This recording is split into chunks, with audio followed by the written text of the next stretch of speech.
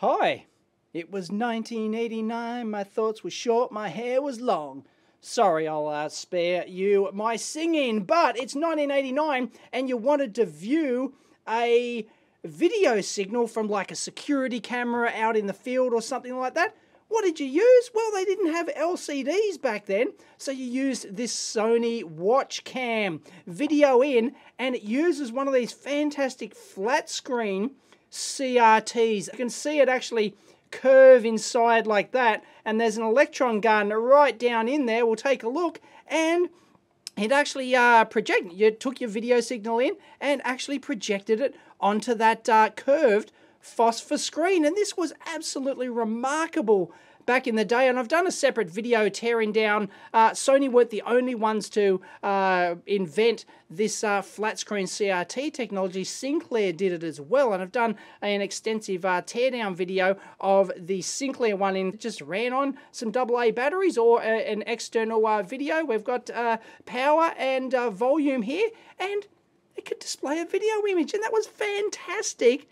For 1989, it was absolutely remarkable. This one's actually made in December 92. So that's probably towards the end of, I'm not sure the product lifetime, but I would be guessing that it was probably towards the end of the usefulness of this sort of flat screen CRT technology. But it's very interesting how they actually designed and manufactured a CRT flat screen in something you could almost fit in a large pocket. Fantastic. And this particular one is not a consumer one. It was really designed for, you know, plug-in because of the B and C connector, and it's designed for like, you know, CCTV installers and other types of, you know, security type personnel for setting up systems or monitoring systems. Go along, plug in your B and C video from your security camera and view it on your little pocket monitor.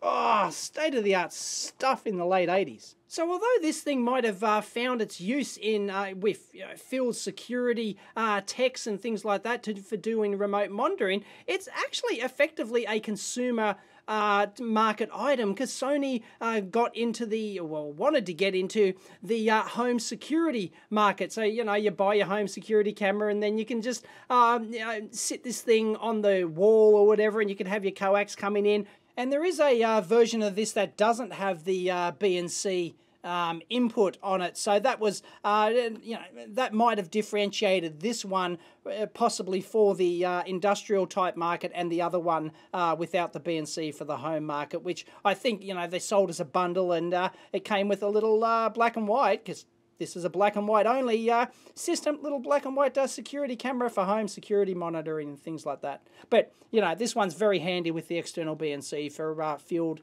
tech use. And it was made in Japan. All the best stuff's made in Japan. And it's the FDM030. Drew 2.3 watts. You know, a bit of a power hog. But hey, this is like a full-on CRT television monitor. So thank you very much, Joe Hartley from Oregon, for sending this one in. And by the way, yes, it uses the evil center negative pin.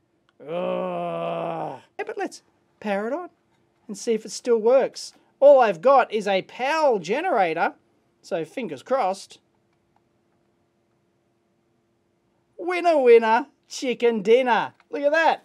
I've got my, there it is. Well, no, that's my color bar generator. Of course, it's black and white only. None of this color rubbish. The color bar pattern is the best. Oh, there's checkerboard. There you go.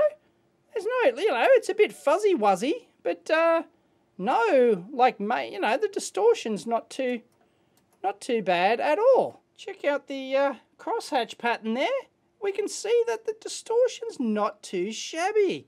I mean, it's there, but geez, you know, not going to complain. Oh, look at that. Not going to complain too much about that. Geez, especially when you got a compact CRT in this sort of form factor, because that's just brilliant. Whip this thing open. There were some tiny little Phillips there. Make sure there's nothing attached to the bottom, and ta-da! Typical, we're in like Flynn, and typical Sony construction there. Oh, wow! That is not electrostatic. The Sinclair, I assume this one was electrostatic, just like the Sinclair one. This is actually electromagnetic. entirely different. The Sinclair one, I think, is a bit narrower than this one, but that's a full-on electromagnetic deflection CRT. Look at that. Wow, well, you know, if you can tell because of the coil wires, whereas the electrostatic ones would have just plates either side of this, which then deflect the beam. There's your electron gun there.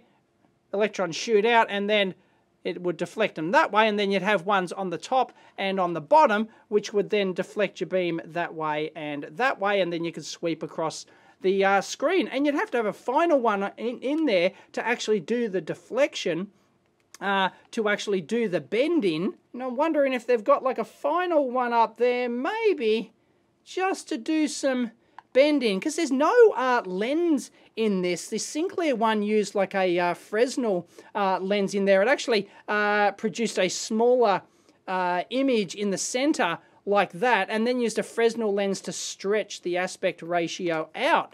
But this one, Sony's one, is just a magnetic CRT deflection. It's beautiful. Anyway, a typical Sony construction of the time, double-sided load with the surface mount stuff on the bottom. These would all be Sony parts if you go in and have a look.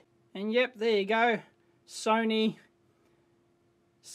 upside down. All the electrons are going to fall out, but you can actually see, and I've explained these large pads on the end. These are solder thieving pads, because this is all wave soldered. All these components are glued down to the base of the board, and you might be able to see some glue oozing out of a couple of the components in there. So they glue them down first. Yeah, there we go. And then they put the whole thing through a bubbling wave solder bath, and the direction of travel of the board, you need this extra large pad on the end to actually catch all the solder coming off, so then it doesn't short pins or other nearby pads, and that's called solder thieving. And you can see that on that chip as well.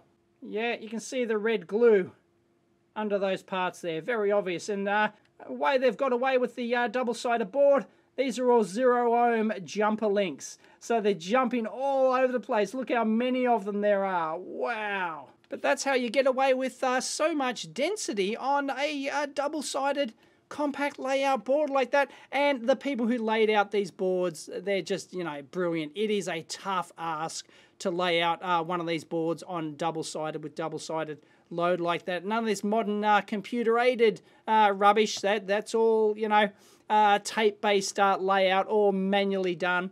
Beautiful. What's going on there? Because that's going off to the main board over here. So that's interesting. Not sure what's doing there. And there's actually nothing but a resistor on the underside of that. So what? They had to physically mount those inductors off the board? They couldn't fit them on the main board, so they had to mount them separately?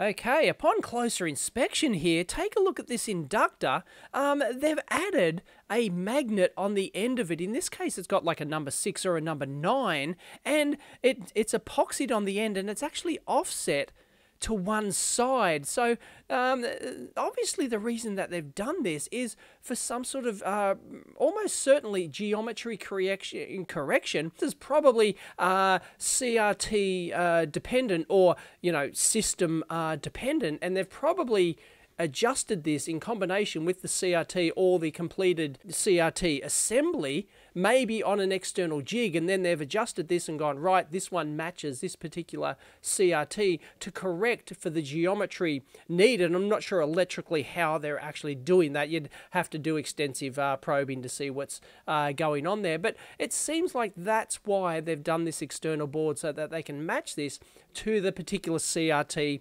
inside the unit. Not so sure what the second inductor there is doing, but obviously that one has got some special magnet put on the end of it, or a ferrite, or a piece of ferrite, or whatever it is. It doesn't necessarily have to be a magnet. It could be like a ferrite on the end, and it's I think it's offset there for a reason, or they could have different numbers with different properties, for example, and maybe the offset is not, you know, a huge deal. Maybe someone was just sloppy assembling this one. But I think that's probably what it's doing there, is some sort of a CRT geometry correction for each one. I thought maybe they were doing it. You can actually see just above the board there's some black wheels, cogged wheels on the CRT tube, and they seem to have been white epoxied in place, and they're like teeth-based ones, so they may be, you know, that could be like a focus type thing, because that seems to be too far back there, but they're adjustable and locked in place with that white epoxy there. But that's very interesting. So they could be electrically adjusting the geometry of the CRT just to correct it, and you know, it's like, it's going to be near enough. It'd be interesting to have a play around with that, to break off the epoxy.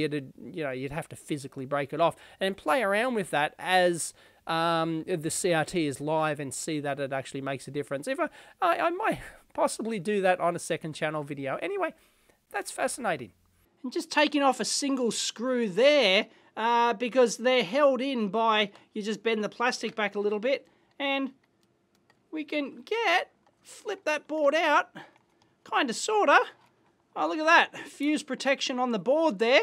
And, oh, well, sorry, silly me, assumed that was a double-sided board. It's actually a single-sided job. Had to save every cent. Got quite a lot of little carbon trimmers in there. But, oh, there's a Toshiba chipset.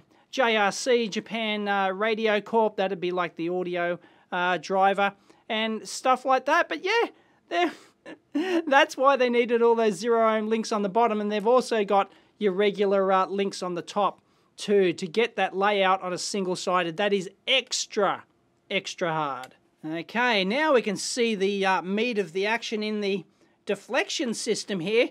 Look at these extra coils, one top and one bottom there. So that's to actually get the extra curvature that they need at the end to go on to the, well, there it is, made in Japan. There you go. Oh, that's the part number for those playing along at home. That is a really remarkable assembly. I'm surprised that they can, you know, get that work in. But they've engineered the magnetics deflection system in this well enough to, you know, make that work without a huge amount of distortion. You know, it's not perfect, but it's more than good enough for like a compact, and it enables a compact product like this. Otherwise, it's not possible. If you had that screen, it'd have to be, you know, 2 or 3 times as thick if you had a regular flat CRT display in there. Anyway, we've got some high voltage generation here, and there's not much else doing, really. Check out the BNC coming over here. None of this coax rubbish, just the flying lead going over. It's all pretty how you doing, but this was, you know, typical of Sony Japanese products designed back in the day. You know, now it's all, you know, computer aided design and everything else. You know, but back then they didn't think of like just, you know, anything of just doing, you know, messy point-to-point wiring like that. So, you know, it was just par for the course back in the day. But that is, there you go, that is remarkably simple. And I'm stunned that this used a magnetic deflection, which isn't nearly as interesting as the Sinclair one. So I'll link in the Sinclair teardown at the end of this video, because it uses a completely different deflection system, electrostatic deflection, versus this is basically just a CRT, but with just some extra deflection on the end, perhaps, that, you know, could bend the beam, you know, right at the end, as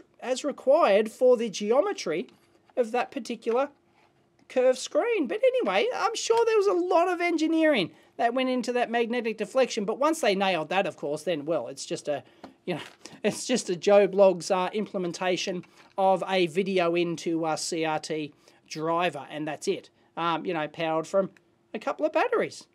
Now, it doesn't look like there's actually anything past that, like an extra anode or anything up the top, or any sort of, you know, grid mesh or anything doing there at the top side. So I think that is the last we get right there. So it must must do the bending at that point. Yeah, I don't know. I can't, like, unless it's like gone internal to all the plastic molding or something like that. There's nothing further than that coil at the end there, and on the bottom side as well. There we go. We can see the glass plate on top, and that keeps the vacuum seal inside, of course. So that's all rather nifty. Look at that. Wow. Wonder how they, oh, did they, yeah, they just stuck that glass on top as a last process, but looks like that's all she wrote, really. Fascinating though, look at that. So yep, that's confirmed. There's absolutely nothing further up. It doesn't have your traditional anode cap up the top there. But there you go. Hope you found that interesting. It's certainly fascinating what they had to do back in the day to enable a product like a portable monitor. We just take LCDs for granted these days, but back then, this was like the late 80s, even into the early 90s, this was still the way to do it. So there you go. If you had one of these Sony WatchCams, please let us know. Or if you had one of the Sinclair or other flat screen, were there other? I think there might have been another manufacturer of these flat screen CRT technologies as well. But anyway, thank you very much, Joe, for sending that one in. That's absolutely fascinating. Look at a bit of retro consumer technology, which was just made obsolete once, you know, LCDs and digital you know, stuff came along, but this was the only way to do it back then. Fantastic. Anyway, if you liked it, please give it a big thumbs up, because that always helps a lot. And as always, discuss in the comments or on the EEVblog forum. Catch you next time. And yes, it still works after I reassembled it, and it still works after 25 years. Winner, winner, chicken dinner.